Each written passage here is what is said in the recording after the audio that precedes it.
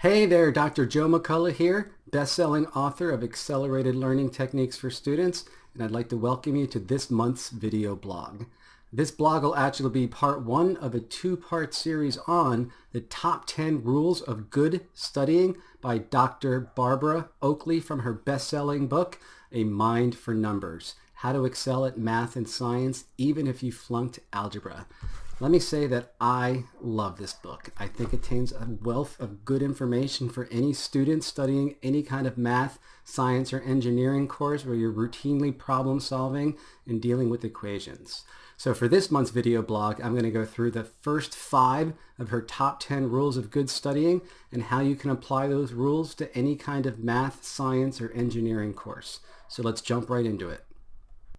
Rule number 1 of good studying is use recall. Recall basically means to remember and retrieve the information on your own without referring to any outside sources. So for example, let's say you're studying how to do a particular math problem. It is not enough to just look at the solutions, review the solutions several times, and think you know how to do it. You actually want to make a conscious effort to recall and remember the steps of the problem on your own without referring to any other sources. This is the key to really understanding the material and learning it. If you cannot recall it and retrieve the information without referring to some kind of solution, you don't really know it. Let's take a real quick look at how the brain stores information, and let me give you a little analogy that might drive this point home. If we were to peer inside your brain or Homer Simpson's brain or anybody's brain for that matter, what we would see is that there's approximately 100 billion neurons. Neurons are the nerve cells of the brain that are responsible for thinking. Anytime you learn something new, what you're really doing is connecting together neurons in a complicated neural path of millions of neurons connected together. And when you recall information, what you're doing is firing a signal over that set of neurons, retrieving the information so that you can then use it. Now, we have so many neurons that if you look, it's an incredibly complicated web of neural connections. Think about this.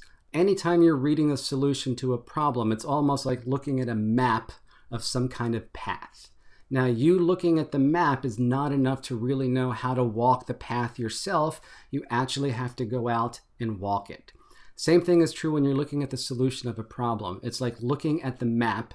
It's not enough to just look at the map. You actually have to do the problem yourself. When you're doing the problem, what you're really doing is walking the path of the neurons connected together in your brain. The more times you walk this path, the more well established it's going to become, the easier it's going to be for you to recall the information at a later date. So use recall whenever possible.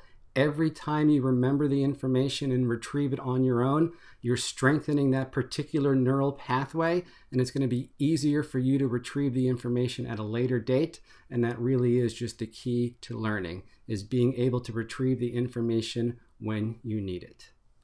Rule number 2 of good studying is test yourself. If you cannot retrieve the information, like I said before, you don't really know it. How are you going to know whether or not you can retrieve the information? By testing yourself. And one of the best ways of doing that is using flashcards. And an even better way of doing that is using a particular website called Quizlet.com. And let me just quickly show you some of the cool things you can do with Quizlet. If you haven't heard of Quizlet, I highly recommend that you visit Quizlet.com, create a free account, and start playing around with some of the different kinds of flashcards you can create. What Quizlet lets you do is create a series of flashcards, study them, and test yourself in different ways. And one of the great things about Quizlet is it has an app for the Android or iPhone, iPad, and this is really useful because now you can use your cell phone as a study tool. And anytime you have a spare minute where you're waiting in line or waiting between classes, you can use this to study and recall the information. One way I found particularly useful of using Quizlet is memorizing all of my students' names. Let me give you a quick example.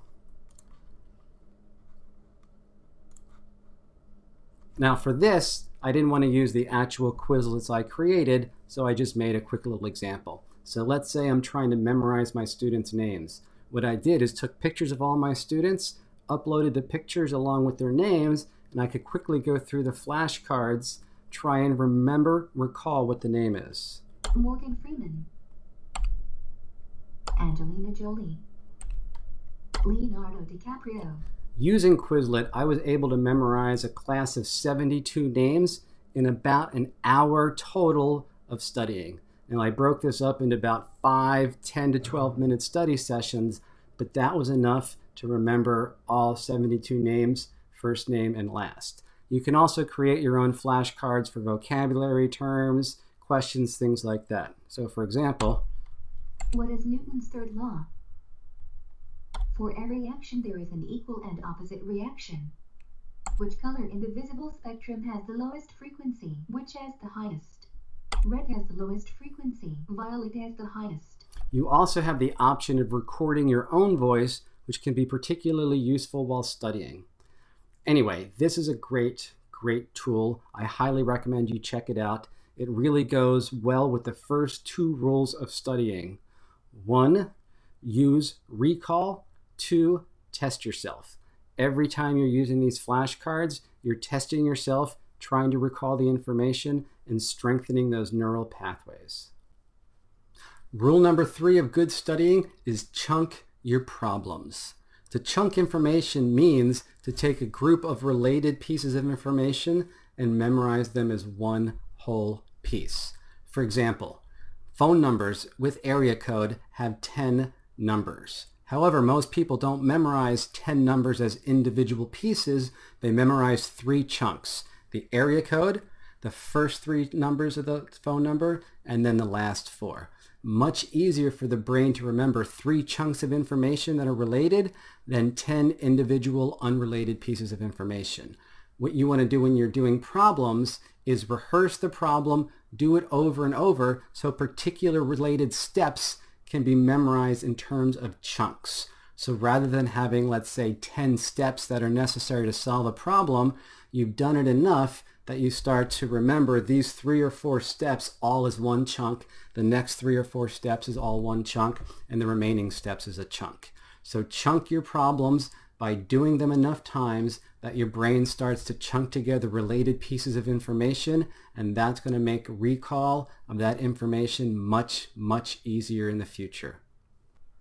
Rule number 4 of good studying is space your repetition. What this means is that it's much better to study a little bit every single night than to study for 3 or 4 or 5 hours in a single night. Think of the brain as a muscle. If you were going to the gym to get stronger, you wouldn't want to go to the gym once a week and spend 5 or 6 hours there. After the first hour or 2, you're going to start to get less and less and less benefit from any more time you spend there. It's much better to go to the gym every single day and work out for an hour and space out your workouts rather than trying to do them all in the same day. Just like training for a marathon. You can't train for a marathon in a single day. You have to do it over months and months. Same thing is true of studying. If you really want to get the most bang for your buck, what you want to do is spend a little bit of time studying each subject every single day. I'm here to tell you that 4 30-minute study sessions will give you more benefit than 1 4-hour study session because you're spacing it out. You're giving your brain time to consolidate the information. You're refiring those neural pathways, and the more times you do it, the more established that neural pathway is going to become, and the easier it's going to be to recall that information at a later time. Rule number 5 of good studying is alternate different problem-solving techniques during your practice. What this basically comes down to is mix it up. Don't study the same problem or the same kind of problem over and over and over again. Eventually, you're going to start to get less benefit from continuing to study the same problem over and over again. In essence, you're relearning what you already know.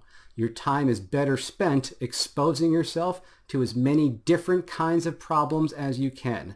So during any study session, ideally try and mix it up. solve 3 or 4 or 5 different kinds of problems and study those 3 or 4 or 5 different kinds of problems until you chunk it, you can retrieve the information, and you really understand it. Well, that's it for the first 5 of Dr. Barbara Oakley's top 10 rules of good studying. Stay tuned next month and we'll look at the last 5 rules. Until then, happy learning.